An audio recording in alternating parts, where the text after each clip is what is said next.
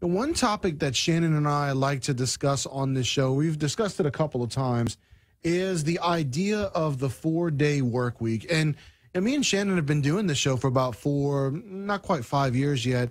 And every year we tend to bring it up once, maybe twice, where we have the conversation with you, the listener, and we talk about the pros and cons of it, the logistics of it, and try to talk about it from all angles.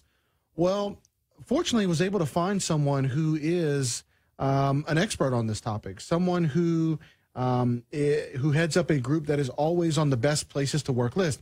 So Joel Patterson joins me right now on the phone line.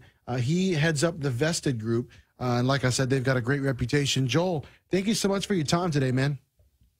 Hey, happy to be here. All right, cool. So, all right, the 4-day work week, we're more and more articles are coming out that show that more companies are shifting to these 4-day work weeks. And apparently it's something that's prevalent in Iceland, and it's kind of becoming a new framework for companies all over the world. Can you talk about that for a second? Yeah, it is becoming more of a thing now. Like it sounds like you and Shannon have been discussing for a while. Work week is not new. What I do think might be new to some people, at least for me, for my sake, is when I talk about 4-day work weeks in years past, it's always been 4 10-hour days, right, or maybe 4 9-hour days. What we're talking about now is a shift to 4 8-hour days. So that's a big difference compared to what people are used to now. And there's this model called 100-80-100, and that means that workers get 100% of their pay for 80% of the time, but they have to commit to maintaining 100% productivity, which seems kind of crazy when you think about it because, well, what have they been doing already, right? I mean, I would assume people are trying to maintain productivity anyway, but really what this allows companies and people to do is prioritize what they're working on. I mean, we all know that we've spent time in meetings we probably didn't need to be in, or maybe they're an hour meeting and they could have been 30 minutes. It's encouraging people to look at that and see if there are ways to make your job more efficient. And in exchange, you get an extra day off to do, maybe it's more work, who knows, or maybe it's going on a vacation. And you mentioned Iceland, and Iceland actually, the population of Iceland is only 350,000 people. So it's a big difference compared to what we have here in America. But since 2015, they have been instituting this 4-day work week nationally, and 85% of their workers are currently on it. And it's worked really well there. So there is a framework. People have proven that it can be done. There are clearly a ton of issues to try to overcome in order to make it work for all industries. If you think about things like, companies that are paid hourly or employees that are paid hourly. If you think about things that like industries where you bill your time, for example, maybe it's an attorney or professional services. Those are things we've got to work through. But, for the first time in forever, maybe ever, I think there's actually an opportunity to look at a 4-day work week. What companies would you say are best suited for the 4-day work week? Well, COVID drove a lot of this, yeah, right? The ability to just be flexible and to kind of roll with the punches over the last couple of years, we've clearly learned how to do that. And so I think any company, really the intent here is that any company should be able to look at this and find a way to make it work. But those that have been working remotely for the last couple of years, I think are more in line to be able to do something with this. You think about how do you service clients. You've got to work through some of those scheduling difficulties. But for the most part, any organization, some will be more challenging than others, but any organization, there's at least one more out there that has tried this and is working. Well, Joel, can I tell you one industry that I think, and I don't have the same mindset as you, and that's why I'm bringing you on, because I want to hear from that mindset, because I think this is great if we can, make this work and make it more mainstream.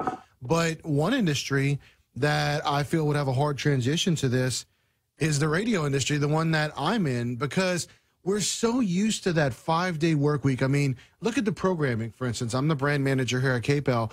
Programming is set up Monday through Friday. You have your list of shows. Then you have your weekend shows, whether they be on Saturday and Sunday or Saturday or Sunday.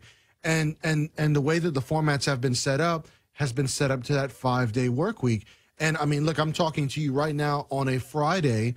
So I'm curious if if you've thought about that, maybe even the radio industry or other industries may be similar to it, like in entertainment and such, of how to make a 4-day work week work in this kind of an industry. Yeah, and those are really great questions, and there's a lot that would have to be worked out. I'll tell you another one in line with that is you think about educators. You think about sending your kids to school, and you're doing that 5 days a week, and everybody's used to that. I was actually on a show the other day for a station in Iowa, and they're already doing that in some of the rural areas. Now, I'm not saying this is down because you got to worry about how, what do people do for their kids that are at home all of a sudden on a Friday. So there's a lot of other things but there are places in the country that are leveraging this and have found success with it on a small scale. I think that's the big thing.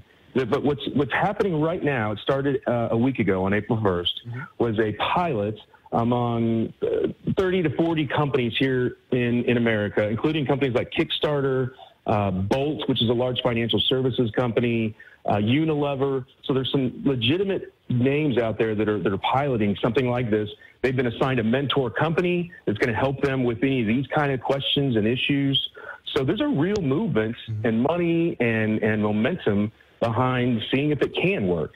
Now, I'm not guaranteeing that it can, but I would say that if you look at what's going on with the labor market right now, unemployment at historically low rates and everything tied to that, if you look at that, this is another way for companies to potentially differentiate themselves from their competition. Right now, the biggest thing in a lot of businesses is recruiting and retaining those people that really matter. And if I can compare myself to my competition and say, hey, you only have to work 4 days, even if it's 4 10s, I think that's going to tip the scale in most situations. So there's a carrot out there to really chase to see if you can make this work from an employee perspective and from an employer perspective. I think it's interesting you bring up the education aspect, because you're right. Parents that are used to having their kids going to school 5 days a week, all of a sudden it goes to 4. That's a big change for them, especially if they're working a normal 5-day-a-week job. Now, if they go down to a 4-day-a-week job in their career, then it works out good for them. But the education field is one where burnout is really high right now, and that's why I was glad you brought that up, because in Iowa, like you talked about, the schools there in the rural areas, they're making that transition. Teachers right now, I've got a duly licensed therapist coming on the next segment to talk about stress, it being Stress Awareness Month.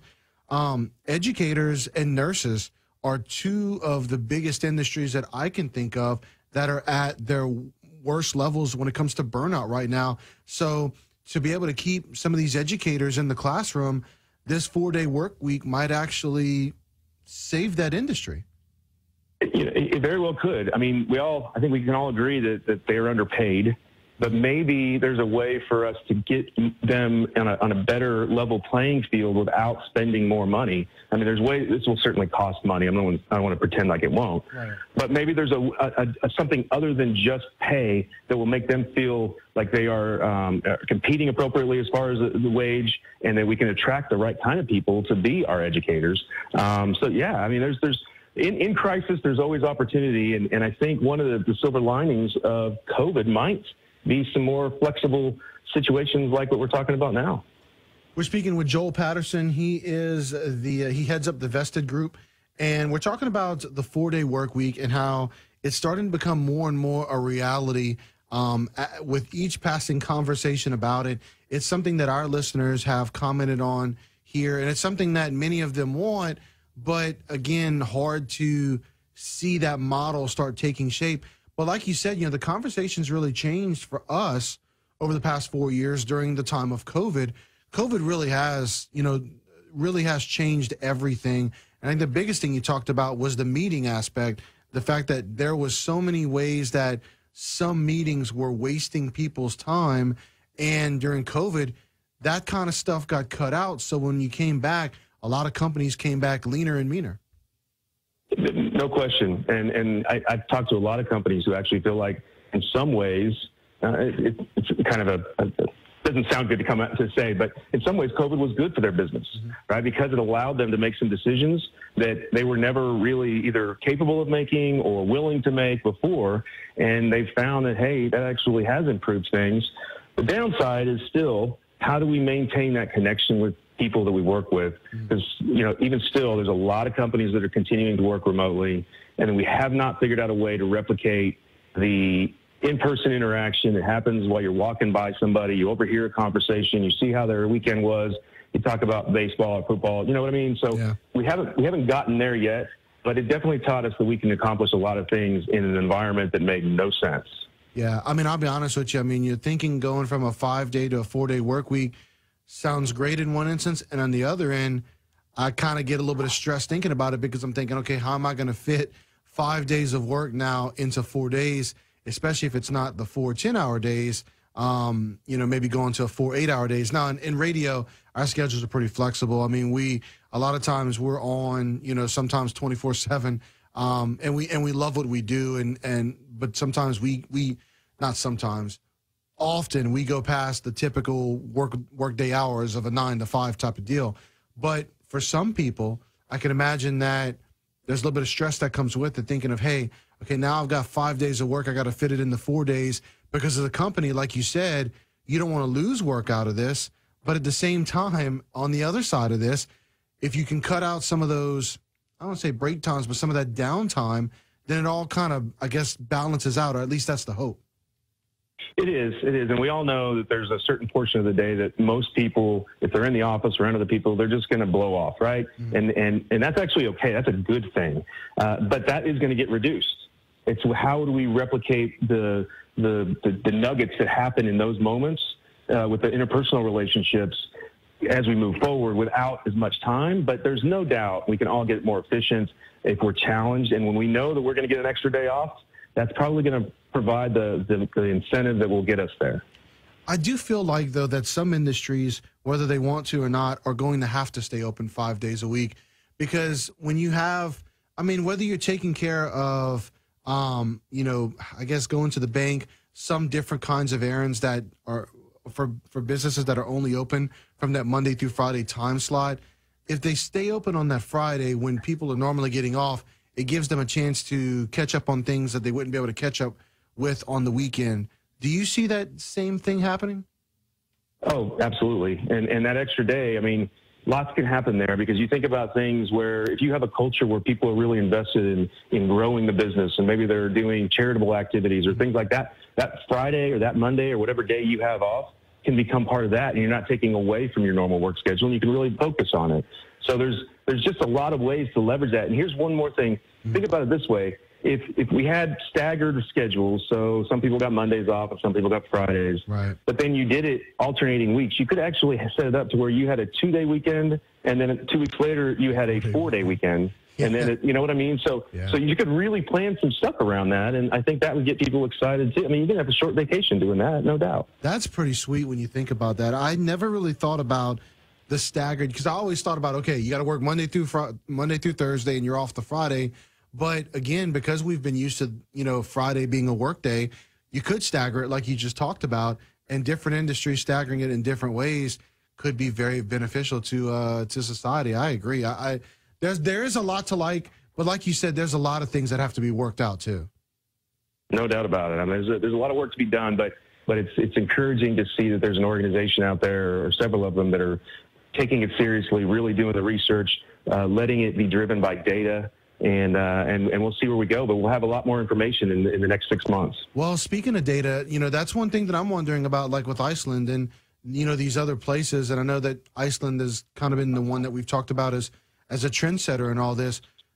Are we starting to see some data come out that shows maybe that this is reducing burnout, or are we just not there yet?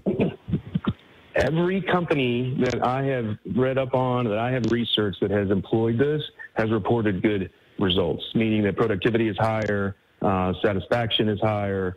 But I mean, I still think I wouldn't put enough confidence in those. They're still limited. Yeah. And really, what's happening now is the most broadly based research effort on it. And again, I think it's being driven with data. So in just by the end of the year, for sure, we'll at least be able to talk about, hey, what's going on in billion-dollar companies, because that's how big these companies are. Yeah. Not their entire organization, but a subset of it, and that will really, I think, tell what the reality is. At the Vested Group, do y'all employ a 4-day work week? We don't, but I'll tell you, my business partner and I have recently had those conversations for the first time in, you know, with real intent in a long, long time. So we're looking hard at it. This is something that, what was your, you know, when this started getting talked about early on, your first reaction to it? Were you very skeptical of it? What was your reaction? I usually am when I see that, because I usually immediately think, because if you talk to, you said it earlier, oh, that sounds great. As an employee, it sounds amazing. As a business owner, you immediately start wondering about how you can continue to do what you need to do in order to take care of everyone else that's there, right? Because you're responsible for their salaries. And so you start thinking through that. But then with COVID and what's happened over the last couple of years, it's opened up the possibilities of what could be. And it probably wouldn't have happened without COVID, because we wouldn't know how well the technology held up. We wouldn't have had this mass case of everyone being at home. So it really just says, all right, how else can we reimagine how business should be? And I think that's what got us here. Joel Patterson, he heads up the Vested Group. Joel, man, I've been wanting to get somebody to talk about this topic for a while, and you were great, man. I appreciate your time. Anytime, Brandon. Have a good one.